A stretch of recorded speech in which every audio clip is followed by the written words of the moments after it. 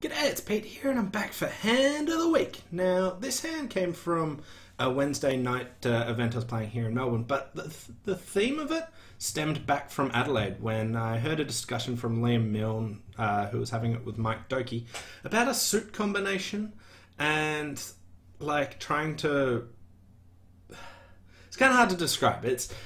Let's just jump straight into it. It's about a suit combination and seeing what you can do. So, on the hand, you end up in 3 spades, okay, and the opponents lead a heart.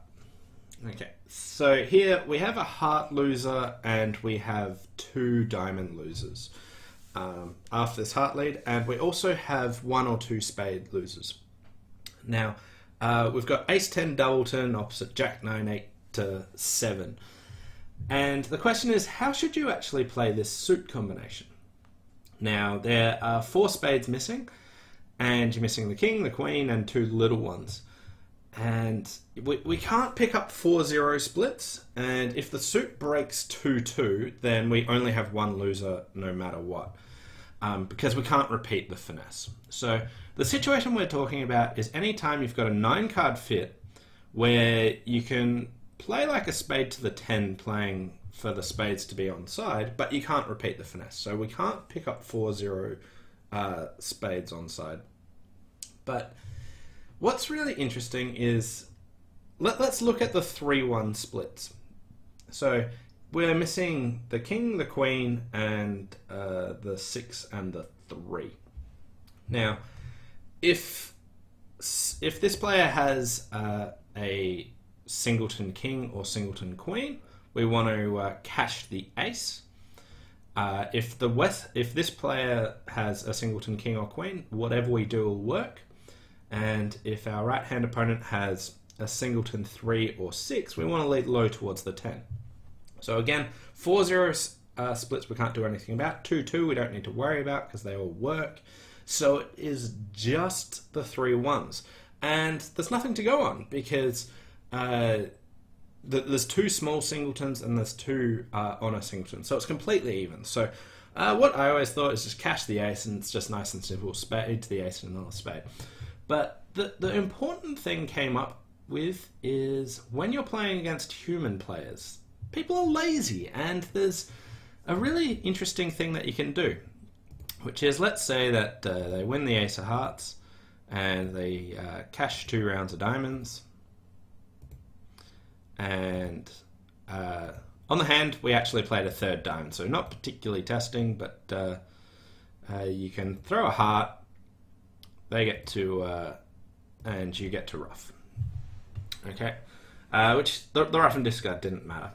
So one thing you can do is lead the jack of spades and see if you cover. But what the thing that we actually decided was you should lead the jack of spades first of all to see if you get a cover, if you can afford it. But look at the little spade that gets played. So,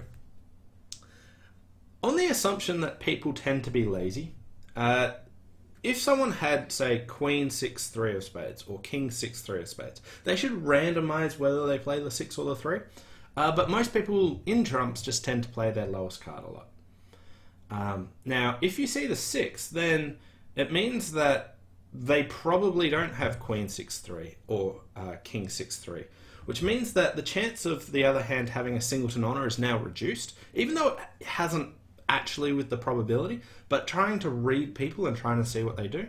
But so if you play a spade and see the highest remaining spade that's not an honor, we reckon that you should actually finesse here and play for king, queen, 3rd spade. Whereas if you saw the 3, now what's happened is you're comparing king 6-3, queen 6-3, and king, queen 3. And now that would give you 2-to-1 odds that you should actually play for a singleton honor. So the justification we came up with here is you lead a spade, and on the assumption that people don't randomize their cards as often as they should, then if they play the lowest one, you should play the ace and see if the play for a singleton honor. Whereas if you lead a card and you see the 2nd highest pip, then you should finesse, because it's more likely that there's king, queen, 3rd. Anyway, it was an interesting suit combination. Kind of tricky to actually explain, but we reckon that yeah, I'll open it up. I'll let you see all the cards. So here on the actual hand, King, Queen, third spades on side, and you can actually finesse it. So leading a spade to the 10 or running the jack is what you actually want to do. And it's a complete guess, won't always work, and it can obviously be manipulated by people that know this strategy. If they've got Queen 6-3 or King 6-3, they should always be playing the 6 if they know that you know this. But it's about judging your opponents and trying to draw some small inference about what you should play when it's completely even, whether you should cash the ace and play another one, or finesse to the 10. Thanks for watching, hope you enjoyed this hand of the week, and I'll see you next time. Bye for now.